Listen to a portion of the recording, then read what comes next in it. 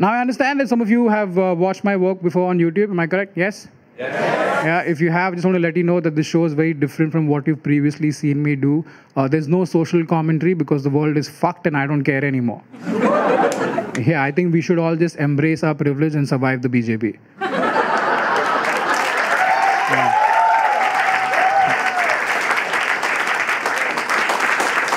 So this show is very personal. It's about the last 8 years of my life in a way that you could possibly relate to. So what I do is I go back to different points in those last 8 years, and I start off with 2016 because that's when I got news that really changed things for me. I got diagnosed with anxiety disorder. Yeah, you should try it. Now, clap your hands if you've ever had to deal with a mental illness, anxiety, or depression. Good, good. You know the Indian comedy scene has evolved when we moved from saying stuff like clap your hands if you're Gujarati.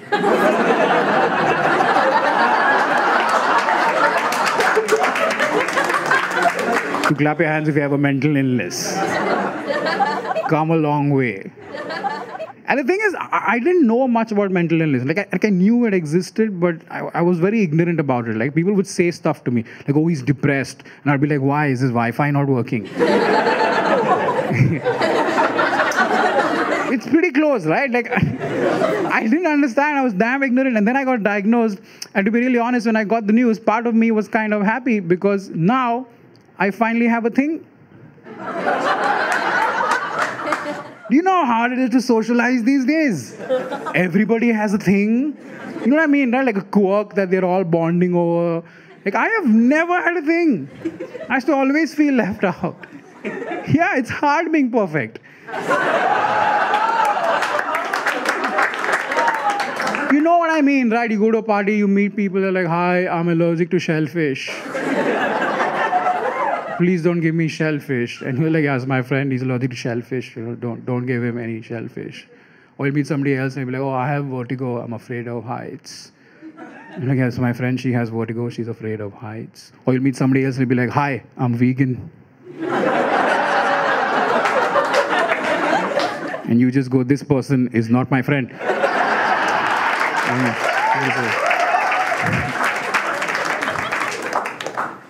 So the thing is, I had to figure out what was going on with me, okay? Because this is not an illness where you just pop a couple of pills and you're okay in a week, This thing stays with you, right? So I had to do a lot of reading up and I spoke to a lot of professionals. And it turns out that besides a lot of external factors in your life, it mostly has to do with serotonin. Yeah, serotonin is a 9-letter word, which when played in Scrabble is a guaranteed triple word score. Scrabble is a game played by people who know how to spell, but just want to show off. Now, serotonin is also a chemical that is produced by your body, right? And this chemical is responsible for regulating your moods and your emotions. So if your serotonin levels are healthy, then your brain is healthy and your mind is your best friend. But if your serotonin levels are messed up, then you could end up having a mental illness like anxiety or depression. And then your mind becomes your worst enemy. And trust me when I say this, nothing is scarier than having to fight your own mind. When you have a mental illness, every single day is a battle. On some days I love my life, and then on others I just can't get out of bed. I shut down emotionally, worry about things that are not likely to happen, and I'm tortured and paralyzed by my own thoughts. It's like you know how to swim, yet you're drowning, but you don't die. Yeah. Like, regular stuff that you guys take for granted is so difficult for us to do. I'll give you an example. You guys like ice cream? Yeah? Everybody likes ice cream. Have you noticed when you decide to do something, you always have a quick chat with your mind? If you're a healthy person, you just go, hey, mind, look, ice cream. Let's get some ice cream. Good idea. Here's how the exact same conversation plays out with me. Hey, mind, look, ice cream. Let's get some ice cream. You're gonna die. What? You know those terminal illnesses you've heard about? You have them. All of them. I just want ice cream. And it's because of thoughts like these, I spent a better part of 2016 convinced that I was going to die. Not eventually, like you guys, in Bombay, but soon. And that scared the shit out of me, so I didn't know what to do. So I would keep going to this one particular hospital and I would do random medical tests because WebMD. The test would always come back negative because there was nothing wrong with me, but my mind refused to accept it, so I would keep going back again and again until the hospital staff were finally convinced that their equipment was faulty. They were like, he has something, we just don't know how to find it. Science has not evolved that far. Ganpati Bappa. The thoughts wouldn't go away. Wake up in the morning, the first thing I would hear is a voice telling me that I was going to die. Every single day. And then I didn't know what to do. And then I found out that there are these people who have studied the human mind and they're trained to deal with mental illness. They have strange names, so I keep forgetting and I write them down. They're called psychiatrists and psychologists. Have you heard of these magical people from Narnia? See, I figured if you have an illness of the mind, you should go to a doctor of the mind. So I went into therapy. And it was very helpful. It was so helpful, I now recommend therapy to everyone. Even if there's nothing wrong with you, go for therapy. You think about this. Therapy is a brilliant social construct. You're sitting across a total stranger, telling them your deepest, darkest secrets, and then paying them a lot of money to keep those secrets. This would have been so much simpler if our friends were easy to trust.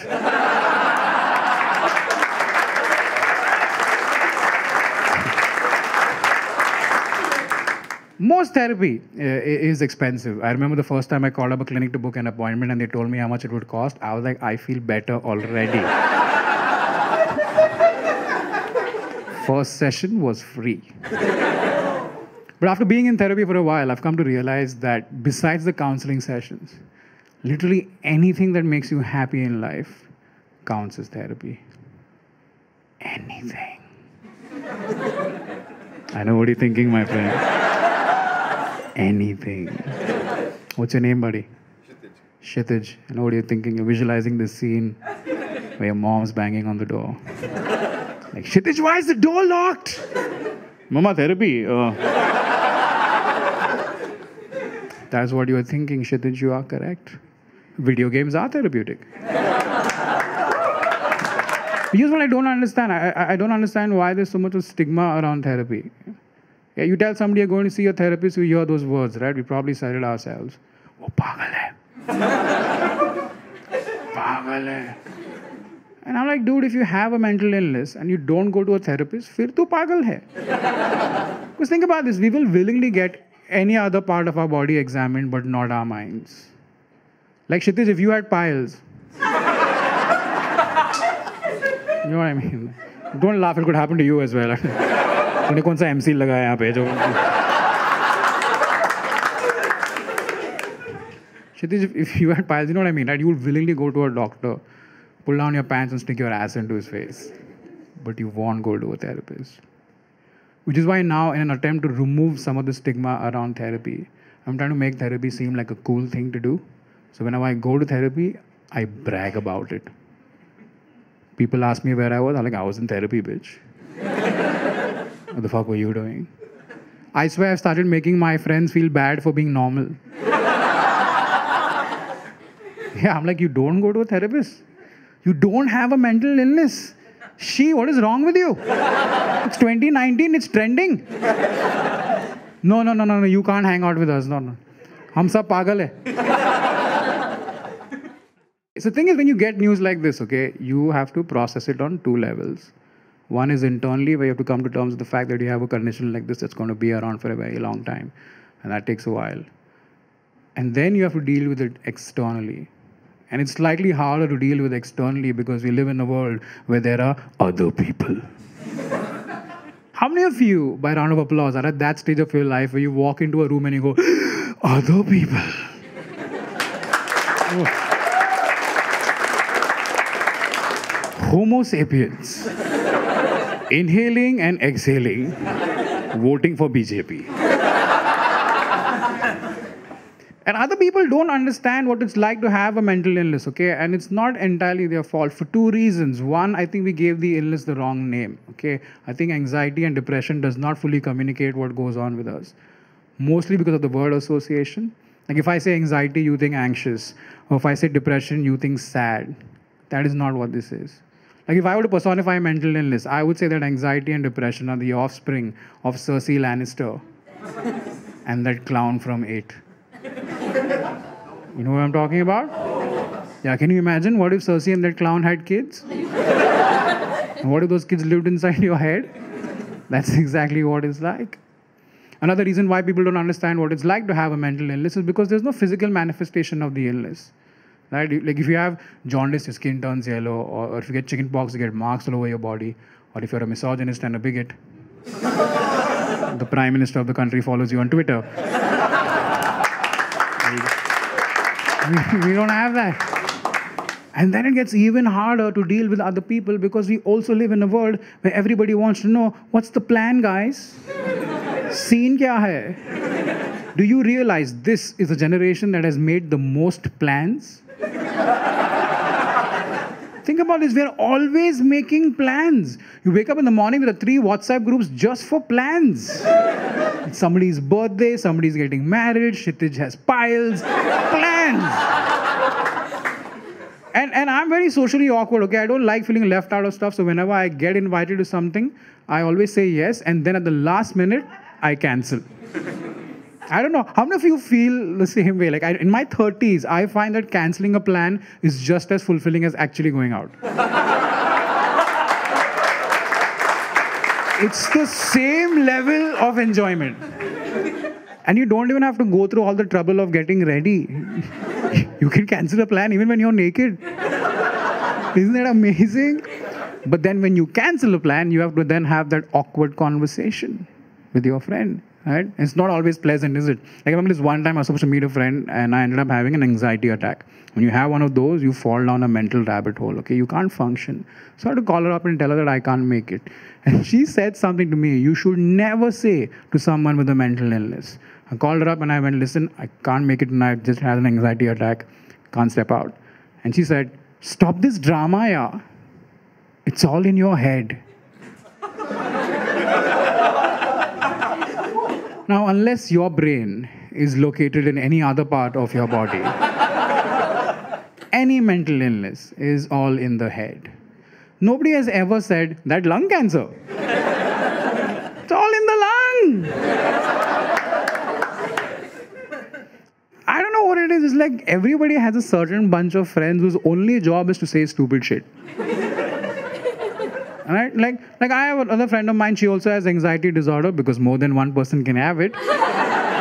And one of her friends called her up once and went, hey, how's it going with that anxiety thing, yeah?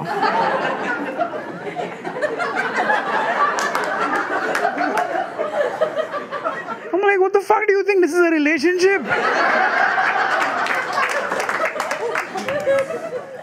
See, when we cancel a plan with you now, don't take it personally. It's not about you. It's about us. Sometimes it's about you. Mostly it's about us. Yeah, we want to be normal. We want to do things like you do, but sometimes the mind just does not cooperate. I remember this one time I was getting ready to go meet some friends of mine and I ended up trying on 16 shirts. 16 shirts because every time I wore a shirt and looked into the mirror, my mind convinced me that I wasn't looking good.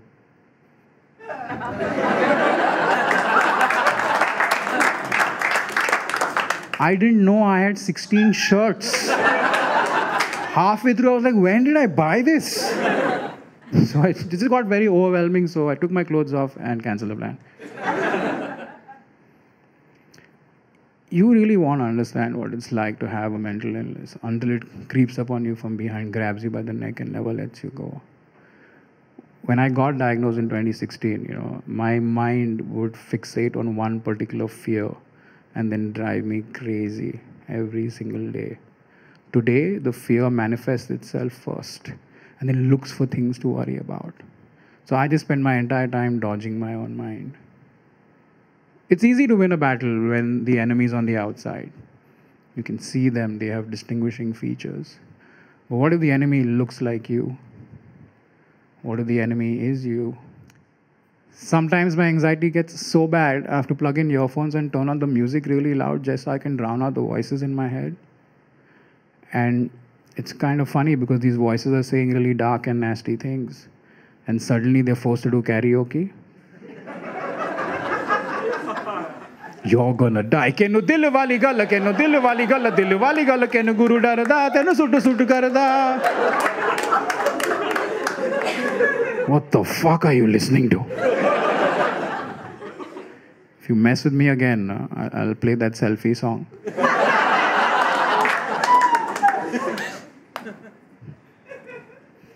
Our common side effect of mental illness is suicide.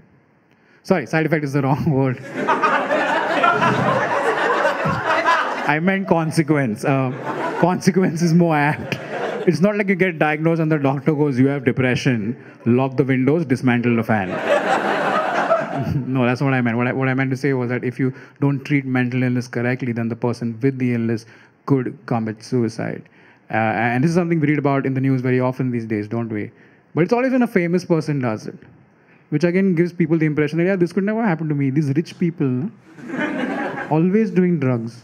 Always. Which is actually not true. Literally anyone with a mental illness could commit suicide. But nobody wants to read a headline that says, Praveen Tambe committed suicide because of depression. And I remember whenever I used to read these news headlines, I used to get very judgmental. I used to be like, look at these celebrities. They're so rich. They're so successful. They have everything and they're still killing themselves. They're ungrateful cowards. And then I got diagnosed and I was like, oh, I see. Apparently, mental illness does not give a fuck about how much money you have or how successful you are. So what's the point of working so hard then? So then I stopped judging because now I understand. I'm on the same side, These people, they don't kill themselves because they're ungrateful. They don't commit suicide because they're cowards. It takes a lot of guts to do it. They don't want to die.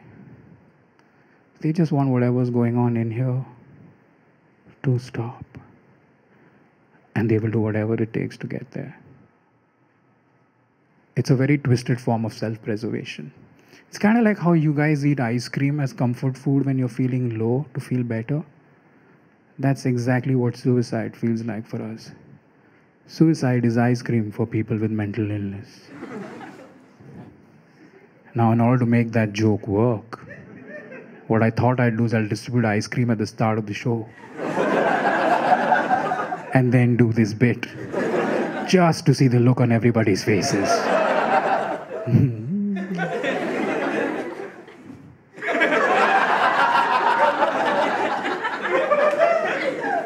ये क्षितिज तू ही खा ले यार मेरे को.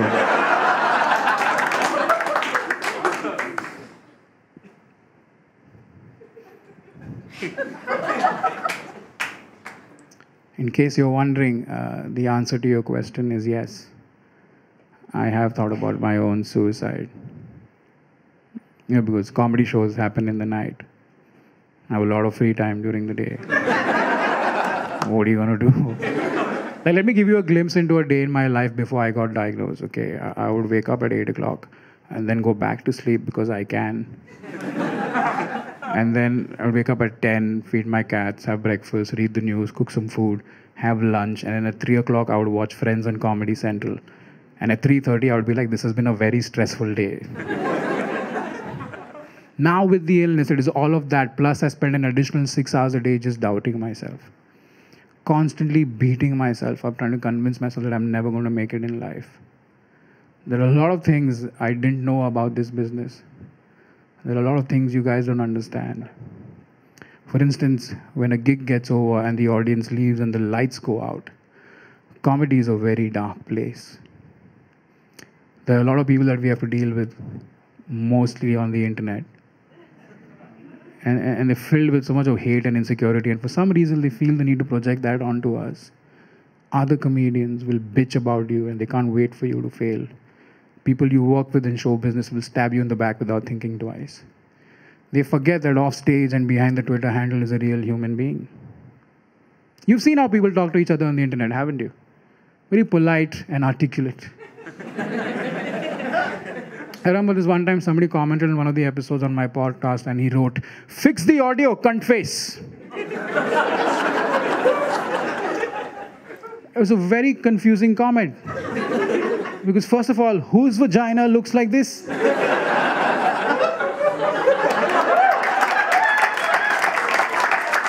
And if it does, lucky you.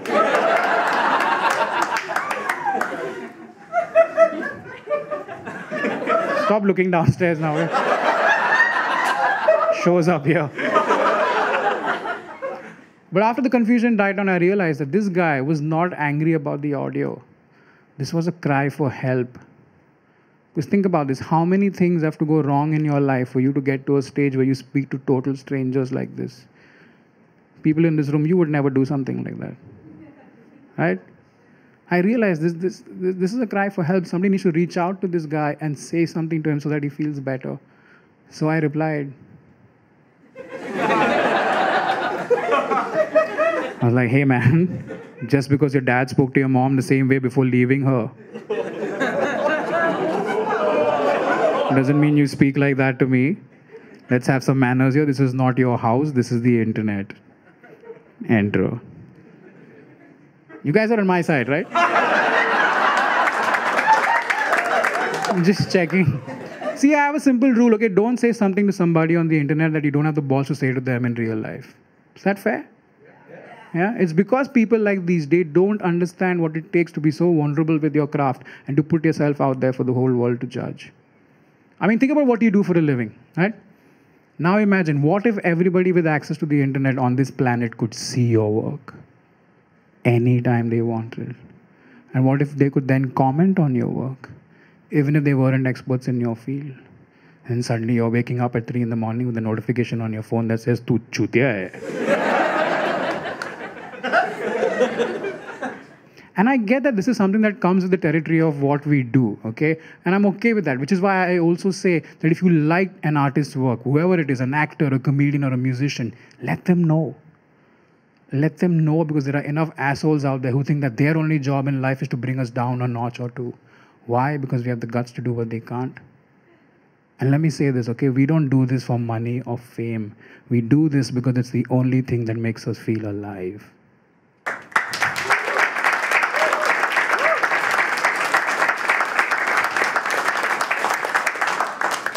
And the money's pretty amazing. But sometimes when I think about this thing that I love doing in the world that I have to do it in, I'll be really honest, I have thought about killing myself. I've come really close a couple of times. This one time I was feeling suicidal and I told a friend of mine, she actually gave me suggestions as to how I could do it. Yeah, she's a very encouraging type. You know, everybody has that one friend, very supportive, believes in you no matter what. She's that friend. Years ago, I told her I want to try stand-up. She's like, you're very funny. Just go for it. You'll do really well. I want to kill myself. Who better than you?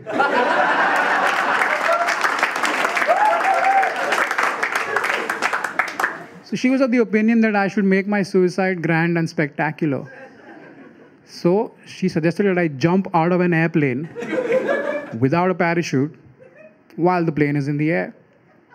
Otherwise, that would be a really bad YouTube video. I would get another comment. Let the plane take off, cunt face.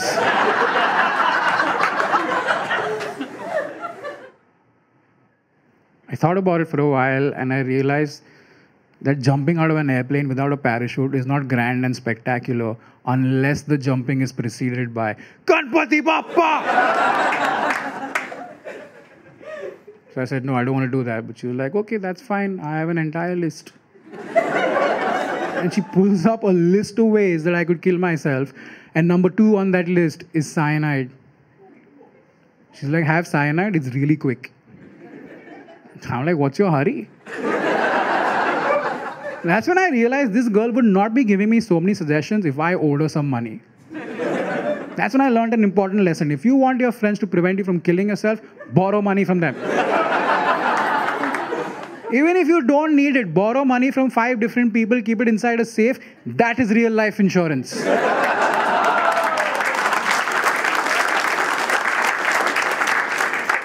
See, I don't want to jump out of an airplane or a building or any height because that's a very violent death. Probably very painful as well. Like I don't want the scene of my death to be a mess. I don't want people gathering around me going, "Ye kya hua?" And then they have to collect all my parts. Like ये इधर ला, ये इधर ला. ये किसका है? तेरा है, उसका है? बहुत बड़ा है, उसका ही होगा. रख ले यहाँ पे.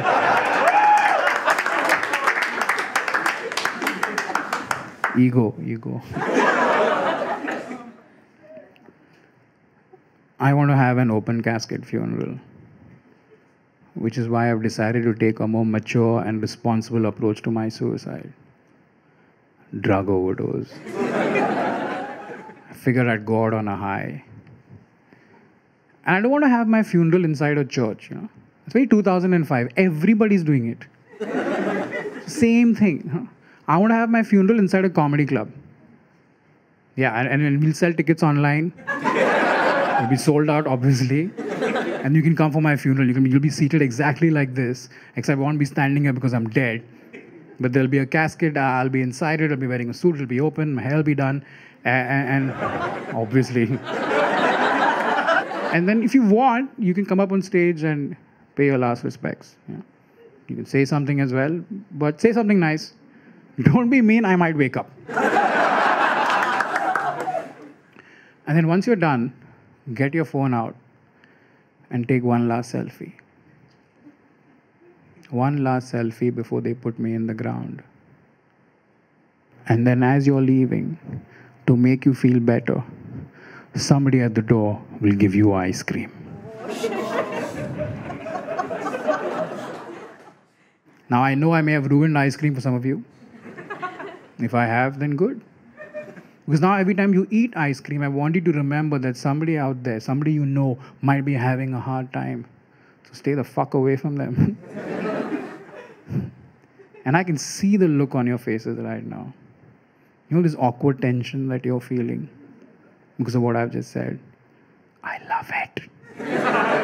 You don't know what to do with this. This was not the comedy show you were expecting.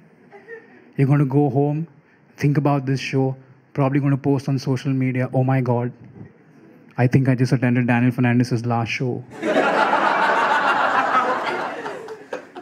What if you're right?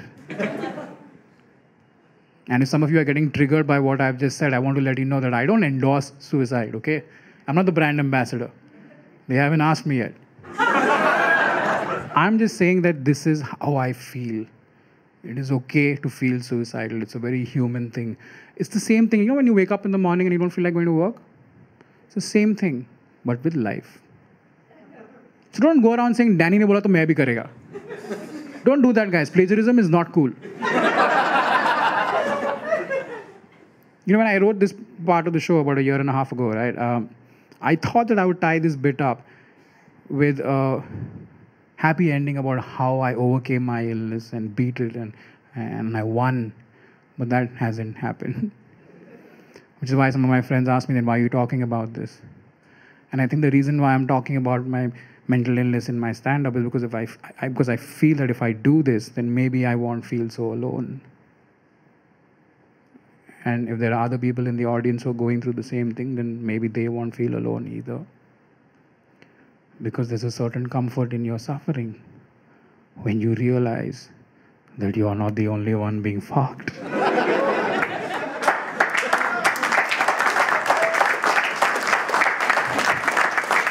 You remember when we were in school and you had a test and you didn't study for the test?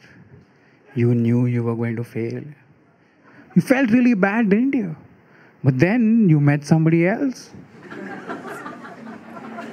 who also didn't study for the test. And suddenly your day became brighter. You're like, I didn't study for the test. I didn't study either, bro. And then he passes the test.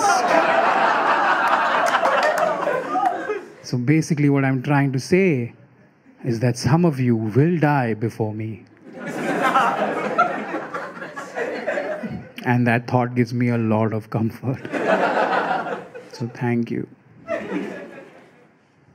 Piles doesn't kill people, from what I know.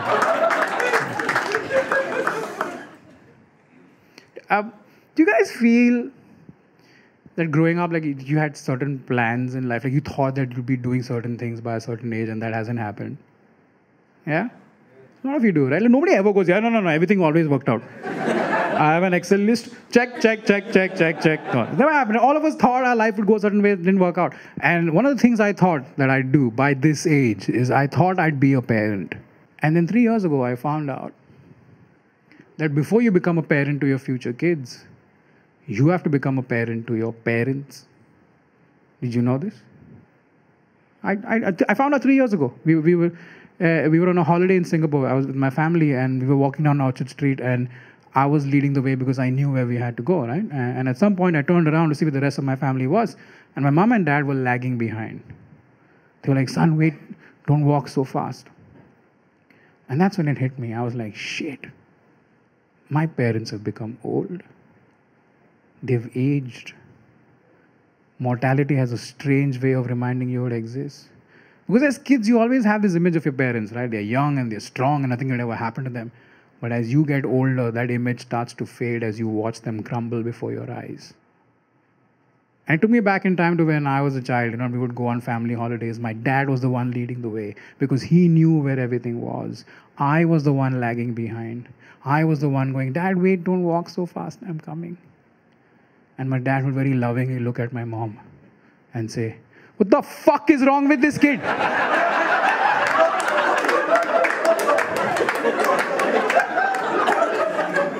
How difficult is it to put one foot in front of the other? Quickly. Sell him.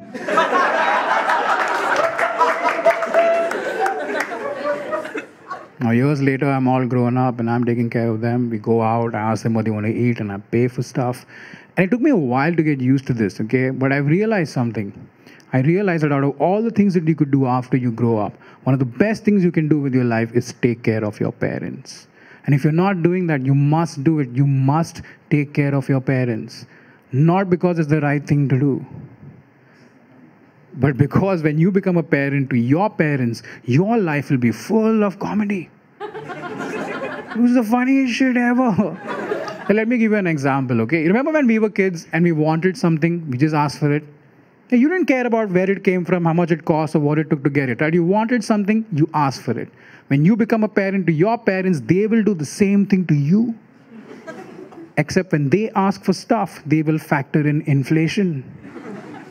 And no matter what their background is, their calculations are always correct. Like, I remember when I was a child, I would ask for really frivolous stuff. I'd be like, Mom, give me money for chocolate. Give me money for Pepsi. This wasn't Pepsi Cola. This was that frozen popsicle that came in that plastic tube that you just bit into and went... Do you remember that? Like in the 90s, that is all we did. Just... There are people today in the West who are wondering why Indians are such good kissers. They have no idea we've been practicing since childhood. They think it's the Kama Sutra. No, bitch, it's Pepsi. That's all we did.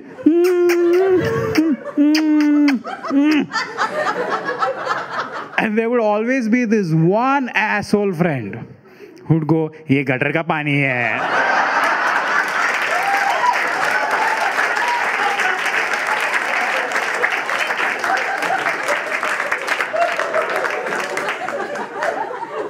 Do you guys realize that gutter ka pani hai is the first fake news in India?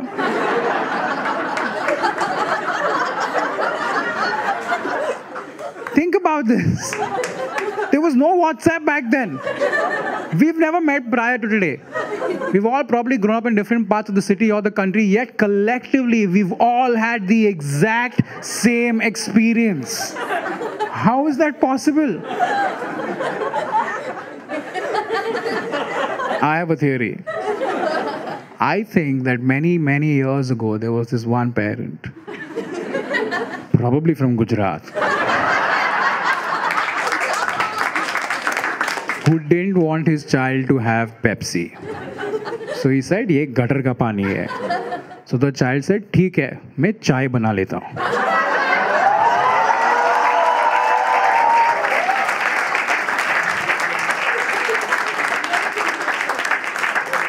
And then that child told his friend Amit, and Amit told his friend and his friend and his friend, and that's how it spread across the country.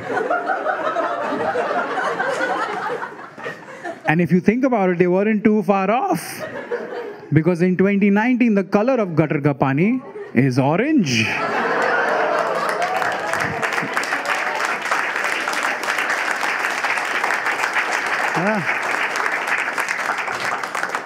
So yeah, that's the kind of stuff I would ask for, you know.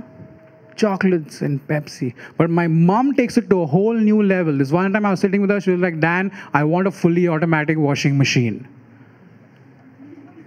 I was like, but we have a fully functional semi-automatic washing machine. What's wrong with that? She's like, no. The thing is, all my neighbors have a fully automatic washing machine. So I just went, if your neighbors jump inside a well, oh my God, I have turned into you. I just got her a fully automatic washing machine. That's how you find out. And then a few months later, I was with my dad, and my dad asked me, like, son, I want an HD TV. And I'm really happy that I'm fortunate enough to not be one of those parents who has to make up a story because they can't give their child something. You know, we've all been there. I'm glad when my dad asked me for an HD TV, I didn't have to go, HD TV? Why do you need an HD TV? When I was a child, I didn't have HD TV. I just used my imagination. Just got him an HD TV. And it's stuff like these that remind me that my parents have now become my children. And there's this other thing that they've started doing, and I'm probably seen this with your parents as well. Have you ever noticed your parents arguing for no reason? Yeah? They're not upset about something. They just argue. Because there's nothing else to do. Right? Your parents do that, right? Like, there's only so much sex they can have. Like, go on. Are you thinking about your parents having sex right now? Okay. I mean, statistically, there are enough people in here to say that some of your parents are having sex right now while you are at the show. I love how when you describe or talk about something like this, it makes you very awkward, doesn't it? This happens only with Indian kids. Because all Indian kids are like, no, my parents don't have sex. Just once. Then they stopped. And in the off chance that some of you are progressive enough to admit that, yeah, your parents do have sex, even you guys think that they do it in just one position. Missionary. Like, not one of you maybe thought about the fact that your mom likes it doggy style. So dad just bends her over and just lifts the leg up and just lets her have it, like, you know. But some of them are here with their parents. Just think about that for a second. Like, think about how awkward dinner's going to be tonight. It's like, beta, what's wrong? No, mommy, I have a headache. Don't lie, I know you're faking it.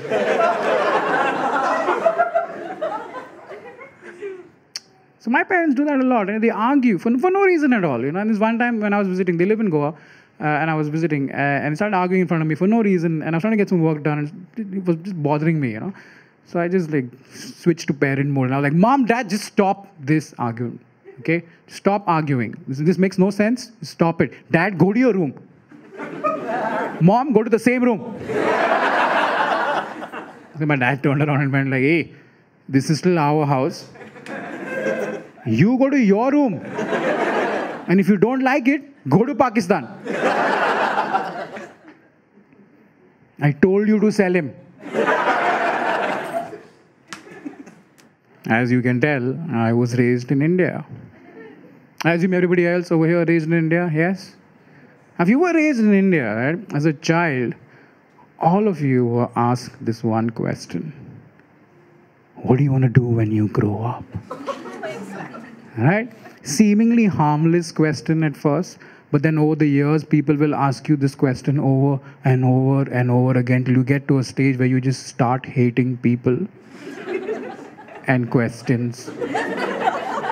It was very weird because I could never answer this question. I didn't know how to respond, right? My friends would go for the usual stereotypes. They would go like, doctor, lawyer, drug dealer. Yeah, I grew up in Goa. And they became all of those things. But I could never respond to this. I didn't know how to respond, because as a child, I had very weird theories. Like, as children, sometimes you have theories about life that only you believe. Like, one of the theories I had as a child was, I believed that your profession was coded in your DNA. You didn't get to choose what you wanted to be. It was a part of your DNA. That's because I grew up watching a lot of National Geographic and Animal Planet whenever my parents were at home. So you've all seen these documentaries, right?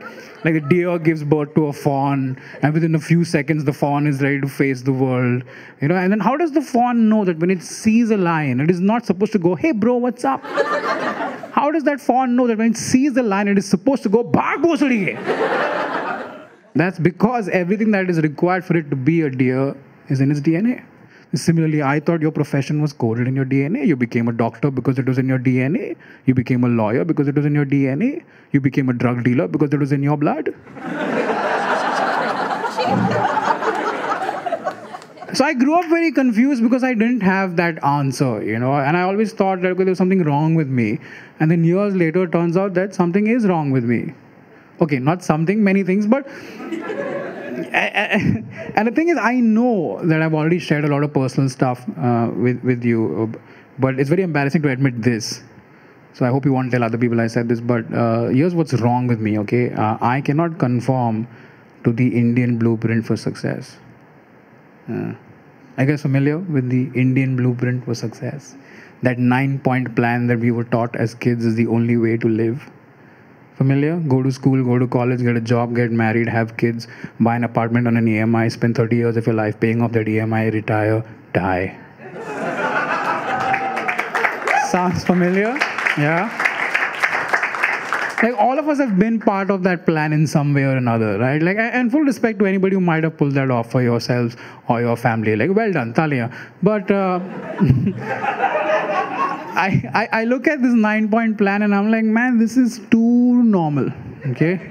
And normal is very boring because as an adult, I now have another theory. Here's my theory, right? If you live long enough, you will become old. I know what some of you are thinking right now. We paid $500 for this. What is Captain Obvious going to say next? If you flush the toilet, nobody will know you were there. No, I'm going somewhere with this, okay? If you live long enough, you will become old. And when you become old, you will feel left out. And I don't know if you ever noticed, whenever an older person is speaking to a younger person, most often than not, they're always talking about how things used to be back in the day and talking about their achievements and their legacy. It's because they have realized something. They have realized that their time is almost up. So all they have left is everything that they used to do when they were younger, and they want people to remember that. Which is why when I get really old and I'm trying to impress my grandkids with my achievements and my legacy, I don't want to say something like, hey kids, come here. Let me tell you about how I used to pay my EMIs on time. 10th of every month, money would go out of my account. HDFC thought I was a wild child. Word. No, I can't do that. Like, because the thing is, I've come to realize that life is too short, and in whatever way possible, you must live a life of adventure, So when you get really old and you're looking back at all the things that you've done, the only thought that should come to your mind should be, how the fuck am I not in prison? Yeah? And out of this 9-point plan, I don't know if you've noticed this, but owning an apartment in this country is considered to be some major achievement. Yeah? Like, young India is obsessed with owning apartments. Like, I've never seen grown-ass people get so excited about brick, cement, and paint. You know what I'm talking about, right? Have you met these smug homeowners? Yeah, homeowners. These people who think they own the apartment that the bank lets them have against a monthly payment, which common folk call rent. If you met them and you go to their house, the first thing they'll do is tell you how big the house is. It's the first thing they'll tell you. It's 1,800 square feet. All mine. 1,800. Mine. And then they'll ask you, what about you, Dan? What about you? And then I'll say something really philosophical just to fuck with them. I'll just be like, the earth is my home. 510 million square kilometers. Fuck your 1,800 square feet. Shanti, shanti, shanti, shanti. They don't give up. They feel the need to convince you to also buy an apartment. And all of them have the exact same argument. It's a good investment. And they all say it the same way. All of them channeling the inner Shashi Tharoor. It's a good investment. And I'm like, no, it's not. Because by the time you end up owning the apartment, like you're really old, you have arthritis, your wife has left you, your kids don't want to live with you anymore. You'll meet them at a comedy show once in a while, but, you know, and then you're just sitting there doing nothing with your life. Like that just sounds so empty. So I don't care about your 3 BHK. I'd rather have a threesome. Ah, look at you guys. How many of you over here have had a threesome? Yeah? How many of you would like to have a threesome? Like 3 dudes have raised their hands here.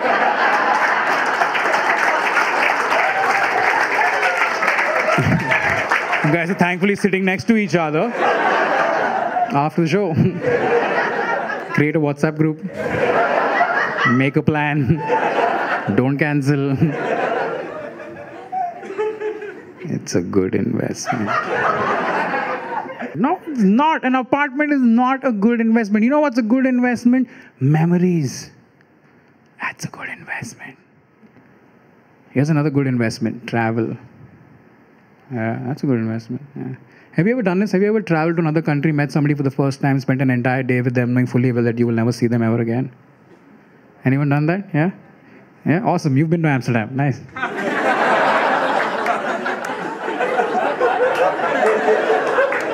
Footnote, it takes some people 2 weeks to get that joke. 2 weeks from now, people will be messaging me on Instagram. Oh!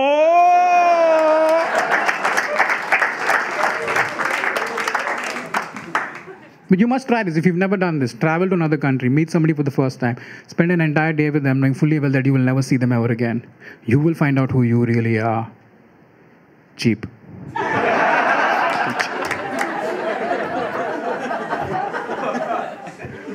And it's because we've been taught that this is the only way to live, right? Then we spend most of our adult life just chasing after stuff, right? Like the job, the marriage, the kids, the apartment. We're just chasing things. And sometimes it works out for you, which is good. But sometimes it just spectacularly fails. And that's what happened to me in 2011. 2011 is when I hit rock bottom. That was my rock bottom moment. You guys familiar with the term? Yeah, rock bottom is basically when your life completely falls apart. You question all the decisions you ever made and wonder how you're going to get out of there. Rock bottom is when life takes you and slams you to the ground and asks you, do you smell what life is cooking?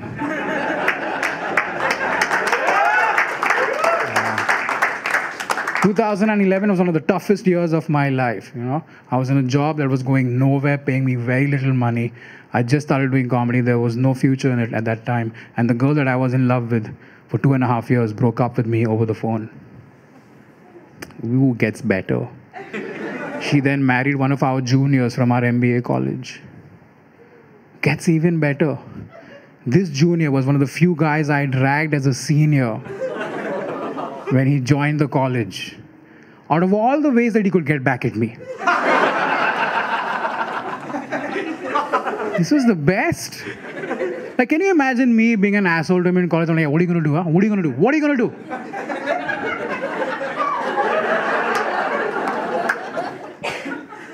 And in his head, he's just thinking, I'll tell you what I'll do. I'm going to study really hard, get my degree, a job, and then I'll marry your girlfriend. And he actually did it. Full respect to him. He actually did it. He pulled it off. I mean, respect, man. Like, there's nothing I can do. There's nothing I can do. There's no comeback to this. There's no comeback to this. What am I going to do? Have an affair with my ex-girlfriend who's now his wife? I would never do that. That's not who I am. Guys, come on. Hey, you know me. Come on. I would never do that again. That breakup taught me something. Okay, I want to share this with you. How many of you over here are dating? Not married, dating? Couples over here? Yeah? You guys do a few dating? Two of you together? Oh, that's really cute. That's nice. Is that true, ma'am? Or you just... How long have you guys been together? 2 months.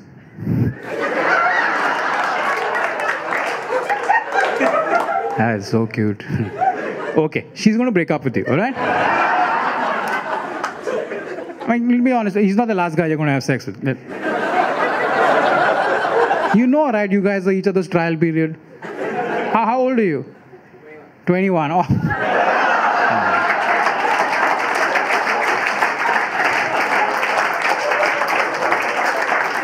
Look at the experience over there. Like, wait till you get to 35. खड़ा नहीं होएगा बेंचो. तब प्यार की बात कर. So yeah, she's going to break up with you, okay? When you break up with him, now, don't do it over the phone. That's the one tip. Don't do it over the phone. It hurts a lot. Like I've been there, okay? See, you've been with this person for a certain amount of time, right? You've shared a life with them. You've discussed the future that you could possibly have. The least you can do when you realize that it is not working out is sit across the person, face to face, and make sure they're crying. Yeah. If you're breaking up with somebody, you have to make sure they're crying. Because if you're breaking up with them and they're not crying, you're the one being dumped.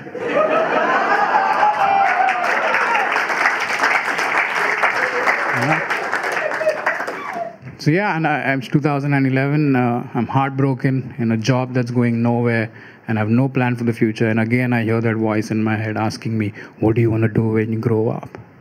Except I was 27.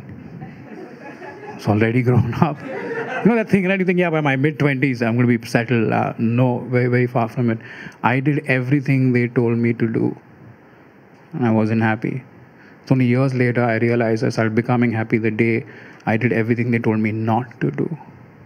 But back then, I was a mess. And I'm just sitting there and going like, what is happening? Like, I'm looking at this 9-point plan. I'm like, first of all, 9 things, too much to do in one lifetime. I'm going. Ambition is not our thing.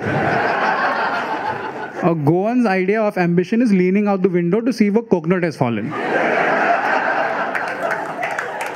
I can't do 9 things, okay? Let me try and do something that doesn't require that much effort. I said 4 things. 4 things, reasonable. Anybody can do 4 things. These are 4 simple things. So I created my own plan. I'm like, these are 4 things I want. I wanted a career that was creative, a career where I could travel all over the world, a career where I could take leave whenever I want for as long as I want, and most importantly, a career where I didn't have to wake up before 11 a.m. Yeah? Anyone can have this. Anyone, right? So whenever people ask me what you're trying to do, I'm like, yeah, this is what I'm trying to do with my life. You know, it's just like just after my MBA. And then my friends stopped hanging out with me. And they're like, he's not paying his share of the bill. And then a few weeks later, there was a family function, okay? We just had all the cousins and everybody were there. And all the uncle and aunts were playing that game they do, na? Whose child turned out the best? Huh? So they were playing that game and they asked me, so what are you doing with your life right now? And I told them, these are the 4 things I'm trying to do. So one of my aunts laughed out really loud. She got very sarcastic. And she looked at my mom and said, why don't you put him up for adoption? But don't worry, my mom defended me, okay? She was like, no, how dare you say something like that? Don't you dare. We're trying to sell him. Around the same time, I had a very profound conversation with one of my uncles, okay? He said something to me that really shook me up and something that I will never forget for the rest of my life. He said, Dan, there are only three kinds of people in the world. Number one, people who realize very early on in life what they were meant to do. Two, people who realize later on in life what they were meant to do. Three, people who never realize what they were meant to do. And I was like, whoa, nice.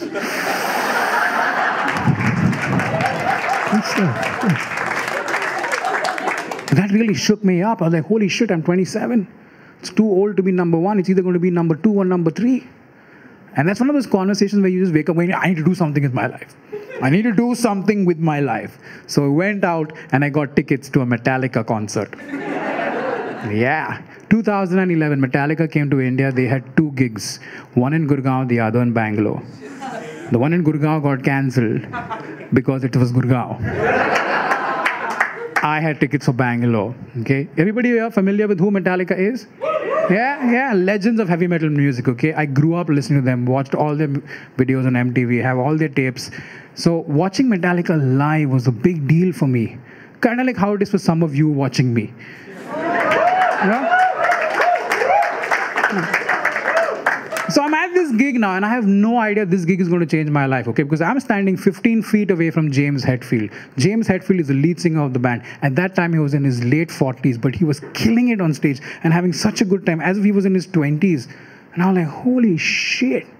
That's so amazing to see somebody be this passionate about life at that age. And that's when it hit me. I was like, man, James Hetfield has a creative job. James Hetfield travels all over the world. James Hetfield can take leave whenever he wants for as long as he wants. And most importantly, James Hetfield does not have to wake up before 11 a.m. And that's when I decided I'm going to be the James Hetfield of stand-up. Yeah. And I yelled it out, I'm going to be the James Hetfield of stand-up. And let me tell you something. Nobody gives a fuck about who you want to be if you're blocking their view at a concert. So I flew back to Bombay the next day and I fired myself. I decided I was never going to work for anybody ever again. But it was a very funny thing because the people I worked for, they were really nice, but they were upset that I went for the gig without telling them. So they were preparing for one of those, we are going to fuck you up meetings. Now, if you've ever had a job long enough, you know exactly what I'm talking about, right? You did something at the office that pissed your boss off, right? So he or she called you for a meeting into their cabin. Shushma from HR was there. And then they spend the first 5 minutes making you feel bad about what you did. And the next 5 minutes reminding you about why you need that job so you can have a life. Been there? Yeah? That is what I was walking into. And whenever these meetings take place, right, your boss rehearses what he or she is going to say, right? They're not very talented people. They have come prepared. So the same way I was walking to one of these meetings where my bosses were ready to say stuff to me, except I walked in, fucked myself up before they could say anything and walked out, and they were very confused. They were like, he has already left. What do we do with all these words? It's like you're about to have sex with somebody, but then they masturbate and leave. You know what I'm talking about, of course.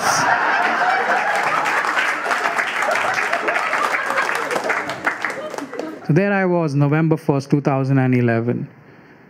No job, no money, heartbroken, but following my dreams. And here's the thing motivational videos don't tell you when they ask you to follow your dreams. Is that those dreams could turn into nightmares real fast if you don't get validation for the choices you've made. And at that time, I didn't know it would take me 5 whole years to get that validation. And after doing this for 8 years now, I've come to realize that not everybody should follow their dreams. We need people in the audience.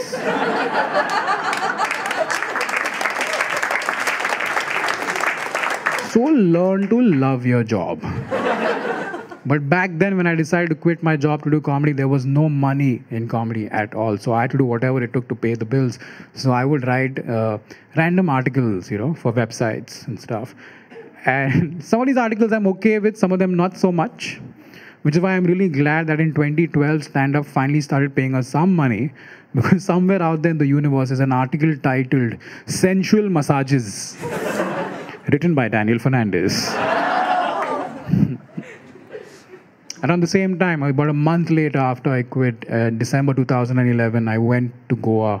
I was still heartbroken. I was still messed up. I was trying to figure shit out.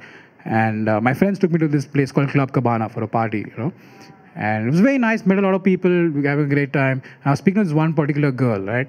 And at some point of the conversation, she asked me, "What do you do for a living?" And for the first time in 27 years, I had an answer. I looked at her and I said, "I'm a comedian." Yeah. And she replied, "Are you funny?"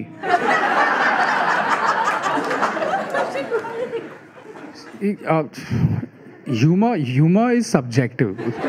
What is funny to some may not be funny to... Are you funny or not? And I'm like, look, I don't know, okay? I just found out I'm a comedian. I don't know. I then said to her, I don't know if I'm funny or not, but I'm going to work really hard and one day I'm going to perform all over the world. And she was like, ooh, such a nice answer. She's like, okay, let's do this, okay? Let's take a picture together just in case what you said comes true. I don't know if she was being sarcastic. I just thought, let's take a picture. I'm like, I'm there. So we took a picture with her, me, and my friend. And it's now on my Instagram. But I didn't see her after that. 5 years later, I was fortunate enough to be performing at the Melbourne International Comedy Festival in 2016 in Australia. I was headlining some 22 shows. Yeah.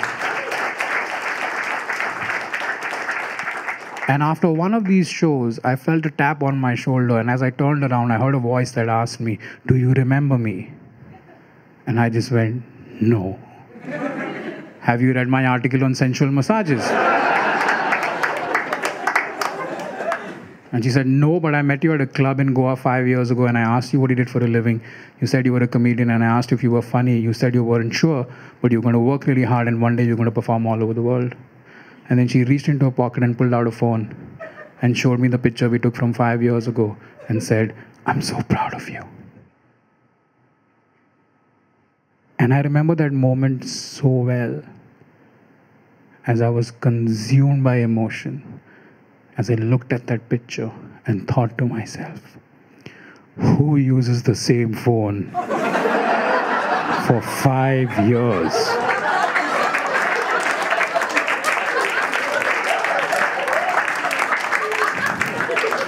ये लड़की पागल है. And that is how I answered the question, what do you want to do when you grow up? It took me 27 years. Except a few years later, they asked me another question. When are you getting married? And that's when I realized life is just a series of questions that we must answer. What do you want to do when you grow up? When are you getting married?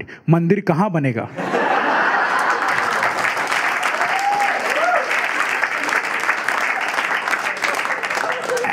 As usual, again, I don't have an answer to this question.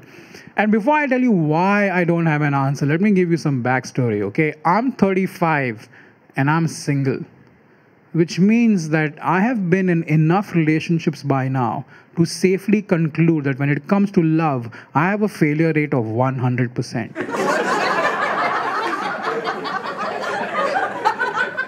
And those are not good numbers.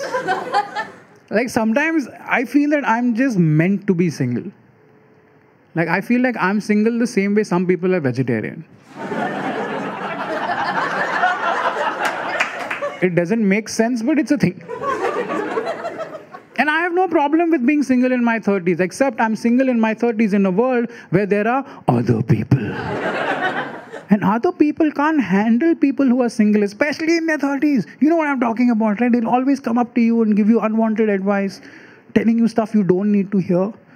This one time somebody came up to me and she was like, "No, Dan, let me tell you why you're single." You don't know, I know. And I'm just like, but first tell me, who are you? He's like, no, that doesn't matter. I'll tell you why you are single. The reason why you are single, Dan, the reason why you are single is because you haven't met the one. Exactly. You've all heard this bullshit at some point in time in your life, right? This magical person called the one. This love child of a unicorn and a yeti.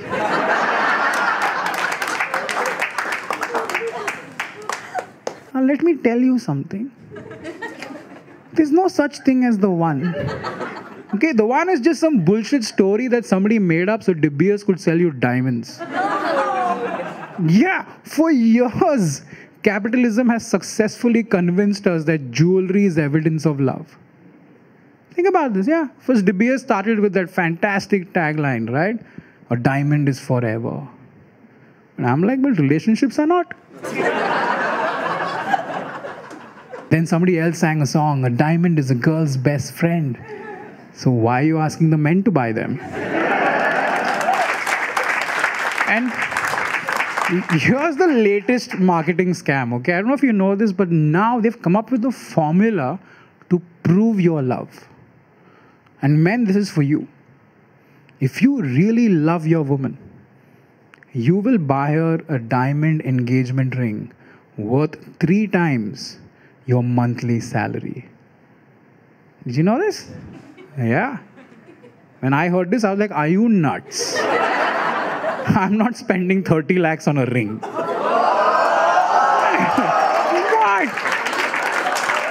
Man.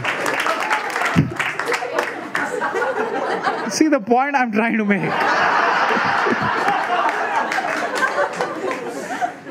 Is that there's no such thing as the one. See, if you're in a relationship, if you're dating or if you're married, good for you. But you're not with the one. You're with someone who probably just gave up and settled for you. And if you want to know which one you are in the relationship, stand in front of a mirror with your partner and the first one to smile wins. Now let me tell you why I don't have an answer to the question, when are you getting married? It's because a lot of people have told me not to get married. And all the people who've told me not to get married are divorced. Can we for a second address the high divorce rates in our generation? Yeah? It's just a normal thing now. Everybody in here knows at least one person who's divorced. No, I know 10. And a lot of people say that our generation does not do what it takes to be happy. Yeah. Like this behavior was unheard of in our parents' time, right? Like in our parents' time, if a marriage was not working out, they did the right thing and waited till one of them died.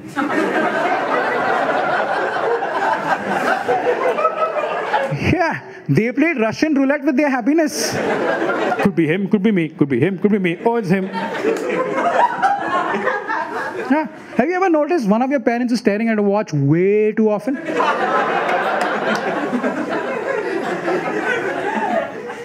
Dude, even married people are telling me not to get married. And I'm not the only one who's had a conversation like this, okay? Met a friend of mine this one time, he was like, Dan, are you single? I'm like, yeah, stay single. Stay single. And I'm like, dude, what happened? Just do it. Okay, just do it. I'm like, okay, Nike, but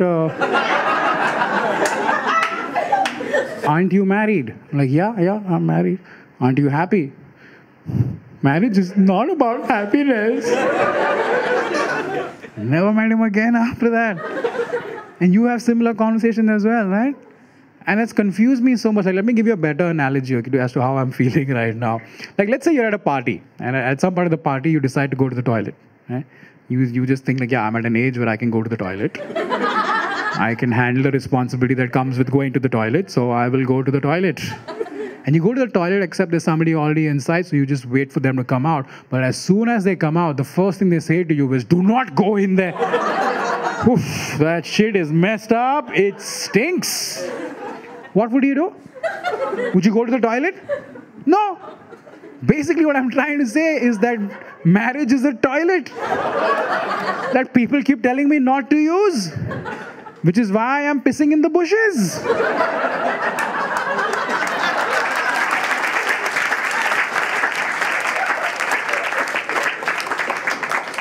See, I do want to answer that question. Like, I want to answer that question, when are you getting married? which is why I am now on the lookout for my first wife. Yeah. Figure I'd give this a couple of tries. You know? I just hope my first wife does not watch this show. On second thought, maybe she should. She should know what she's getting into. But then again, no smart woman will watch the show and will want to be with me, right? Like, think about this. I'm suicidal. I tell jokes for a living, and I think marriage is a toilet. That's the worst matrimonial ad ever. Like, Shadi.com saw my profile and they swipe left. Which is why now, every day I wake up, I believe a little less in the idea of love. Like every day I now wake up, I believe that I'm never going to meet somebody I can share my life with. And that's okay. I'm okay with that. Unless some girl comes to the show, watches this and goes, oh, no, let's buy him.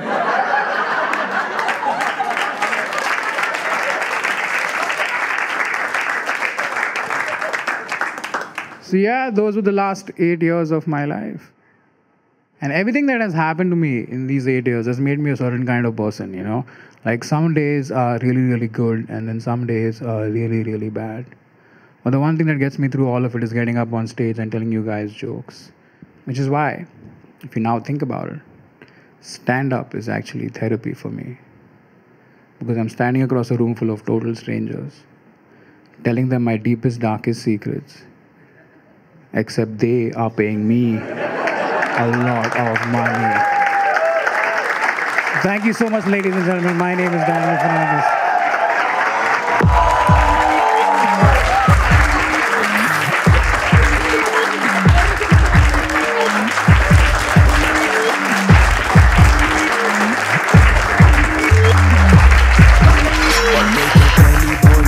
ना चाहिदा था मैं सबका क्योंकि जितनी गहरी सोच उतना डूबेगा तेरा सपना जगह अपना तू मत दबना सच्चा मालिक बालक अपना कक्षा में आएगा फर्स्ट वरना फर्श पे रख के दे मुक्का चुप था हाँ मैं चुप था नंबर कम थे आंखें नम थी नम की सारी थी ये दुनिया कर मुंह मीठा डर को ईटा अल्फा बीटा भी लीडर तू गुंडा था अब्बू घर का माउंटेन ड्यू पीता था चीता मंकी मैन का आतंक जीता ऐसा झूठा मेरा बचपन अब मैं गोकू तू है फ्रीजा मेरा जूता मेरा फीता thank you Nike for the speaker बजते मेरे घर पे जैसे ऑफिस में तू बजता याद आया तू कैसे कहता तेरा बल्ला तो तू जीता तू बुल्ला तू रखता खुला जैकी चैन की सांस में लेता ड्रैगन फायर मेरा वर्ष और स्पिट फायर है खास सपना डब शर्मा द्रोणाचार्य एकलव्य मैं हूँ उनका फिर भी दोनों हाथ सलामत देखा था तुझको अंगूठा टुन टुन करती है आजादी चै करता देखो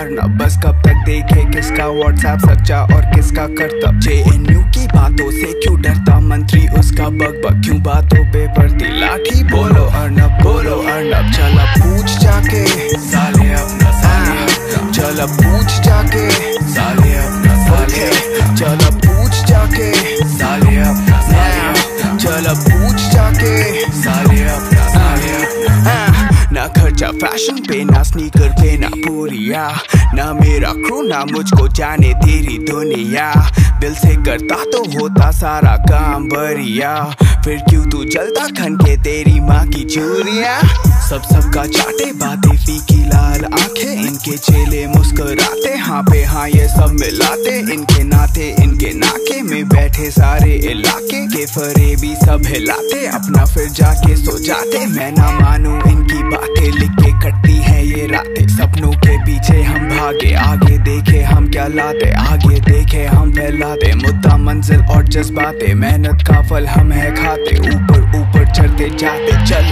पूछ जाके साले अपना चल पूछ जाके साले अपना That breakup taught me a very important lesson. I want to share that with you. Okay? How many of you are here couples dating, not married? People who are dating over here? Couples, yeah, are you dating? All the single people showed up at the show. There's another WhatsApp group, is it? Single people in Mumbai looking for comedy. Not one of you over here Yeah, the couples. Yeah, in the back, It's being taped, for fuck's sake. Just fucking... Like...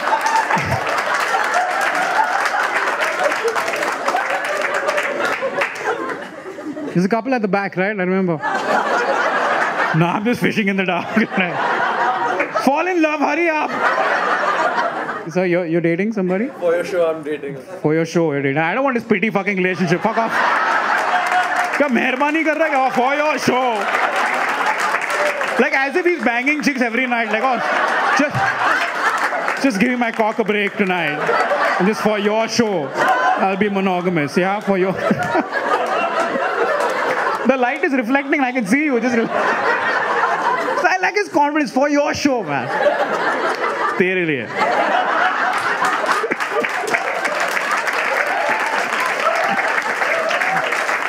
Oh, God.